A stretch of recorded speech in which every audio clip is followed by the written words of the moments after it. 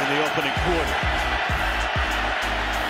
Brady, it's a wobbly pass for the... Only a handful of living sports fans can claim that they saw Babe Ruth play the game, and it's a certainty that one day the elderly will be telling stories to their great-grandchildren of the time they saw Tom Brady in the flesh.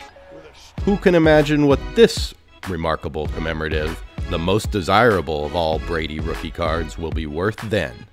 The limited edition of just 100 examples of this flagship Brady entry in the standard catalog ensures demand will always colossally outstrip the supply.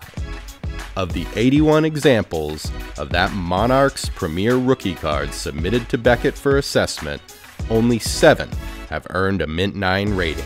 There are no 9.5 cards, nor any 10 cards.